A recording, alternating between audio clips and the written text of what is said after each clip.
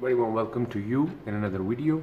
And as promised in the previous one, I told you the warm-up routine is very essential and important if you want to keep your body, fingers, wrist, elbow, arms, shoulders, back, neck, thighs, legs. So I have, you would have realized, named so many different parts of the body that are actively involved when it comes to playing tennis. So the warm-up routine for all these muscles is also as much essential as you consider playing a good game of tennis. But before that, it's the warm-up exercises that you have to do to be safe and avoid all the different kinds of injuries. So as I told you, we're going to move from top to bottom. And from top, I mean that first thing that you have to concentrate on is the neck, and then we'll move gradually ahead. But I'll keep it short and brief so that it's not that much difficult or boring for you people to give it a try. So you can follow the pattern with me, you can do it alongside me, and if you think that first you want to see it and then you are going to revise it or rewind it and then watch it again, that's entirely up to you. So starting from the neck, the exercise is very simple. You're going to stretch your neck in all the different directions in which your neck can move.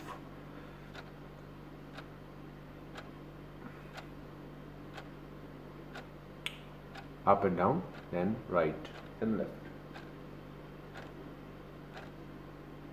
then right, left again, but this time you will not be rotating in this way, rather this way and this way. Once you have done these, you can do it 2x time or 3x time, as comfortable as you people are. Right now I'm giving you people a demo. Then move the entire head in this direction and then do it in the opposite direction. So now you have moved the neck in all the different directions in which it can probably move while playing tennis, forehand, backhand, smash. So now it has the agility to be able to withstand such kind of stretch if it happens in a real game. You have stretched the muscles already, you have prepared them for such kind of exercise and drill. So once you have done that, then you can gradually proceed ahead with your fingers and your wrist.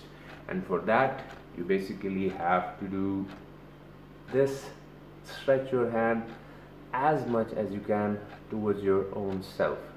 First in this way, then in the opposite direction. You'll feel some sort of stretch over here at this joint. This is a joint that you're trying to stretch as much as you can, because when you'll be serving, or when you'll be playing the forehand, the wrist will be actively involved and will be engaged heavily.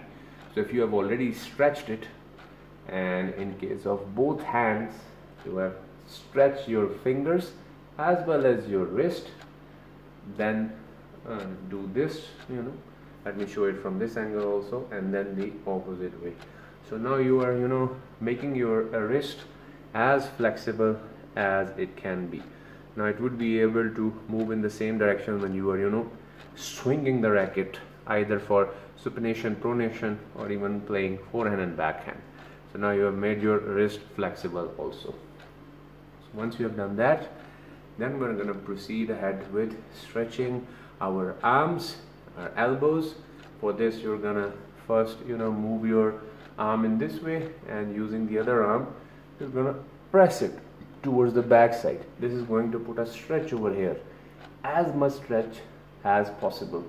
So when you take your racket for a double fisted backhand in this direction, it won't be that difficult for you, because you have already stretched yourself as much as you can. And then do it in the other direction also. For example, when you have to play a forehand, so you take your racket back, and while doing that you are basically stretching your arm. So first of all, prepare your arm for such kind of stretch. Once you have done that, then prepare your arms for the back movement of the arm also, whether it's for serve or for any kind of smash or high volley. So for that, you basically bend your arm in this way, and then use your left hand to grab the elbow of your right arm and then stretch it in the backward direction in this way, and do the same thing by taking the left arm over here, then grabbing the elbow of the left arm with your right hand and then push it back. Once you have done that, then try to grab your left hand with your right hand by bringing the left arm from the bottom and the right arm from the top. If you can't grab it, just try to touch the fingers just like this. That is also putting a stretch for both arms. And do the same thing now, bringing the right arm from the bottom and the left arm from the top.